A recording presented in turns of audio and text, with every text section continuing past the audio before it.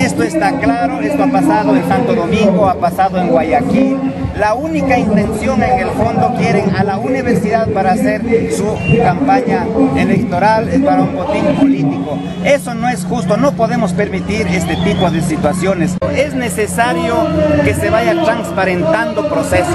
Nosotros no podemos ser socapa ni podemos ser alcahuete de cualquier tipo de corrupciones, de cualquier tipo de mal manejo. Si es necesario de alguna corrección hay que hacerlo, pero hay que hacerlos en el nivel de respeto de la autonomía universitaria. Por eso existe un consejo universitario. Esa será la instancia que pueda hacer las líneas y políticas que permitan, obviamente, mejorar.